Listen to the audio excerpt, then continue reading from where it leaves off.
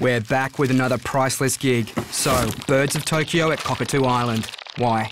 Well, back in the day, Cockatoo Island was a reform school for naughty boys and girls. And we all know that naughty boys and girls like to get together for hasty midnight meetings. But in 1880, the school was shut down, leaving a trail of broken hearts.